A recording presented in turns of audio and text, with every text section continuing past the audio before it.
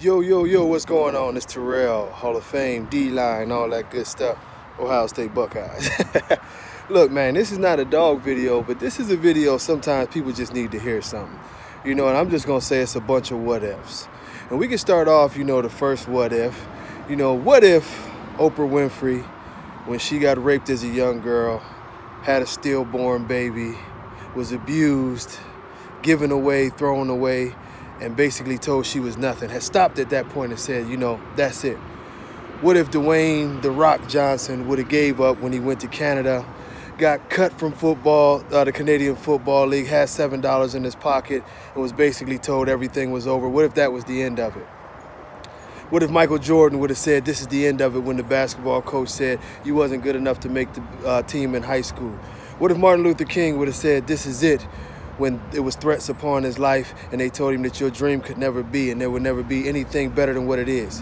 What I'm telling you, no matter how deep your situation is, no matter what anybody is in your ear telling you, whether it's about you being a better father or a businessman or whatever, nobody is going to be with you when you're struggling. Nobody knows your struggles. You can't expect people to know your struggles. Stop begging people to understand what you're going through. Stop begging people to live your dreams with you. That's wasted time. Keep chasing your dreams and make it a reality. At the end of the day, those that were meant to take that journey with you will be there. Those who had all the doubts and walked away, they were never meant to be a part of your dream.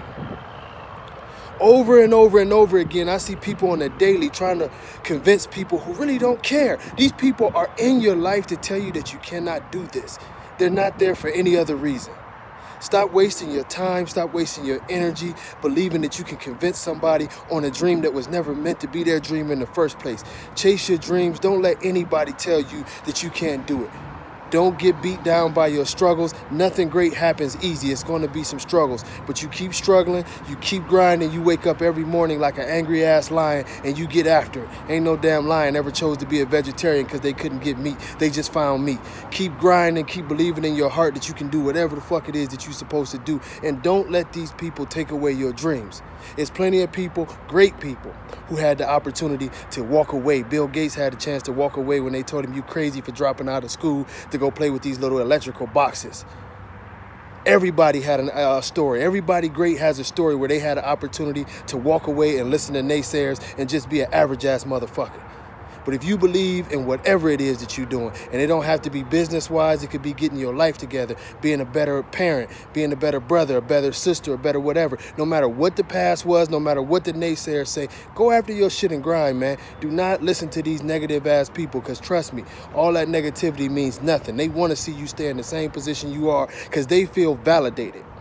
They feel validated by your struggles. They get to say, look at him or look at her. She always messing up. She always doing that. That make them feel better about themselves because they ain't got no grind in them to actually be a better person. So they have to down other people. Don't listen to that shit. Grind for yours. Go after whatever you do and believe in that, man.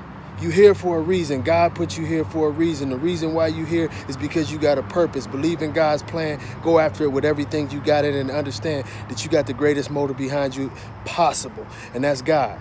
Trust and believe. God bless y'all. Y'all have a happy holidays. Hopefully don't nobody get in any trouble. I'll holler at y'all next time. Peace.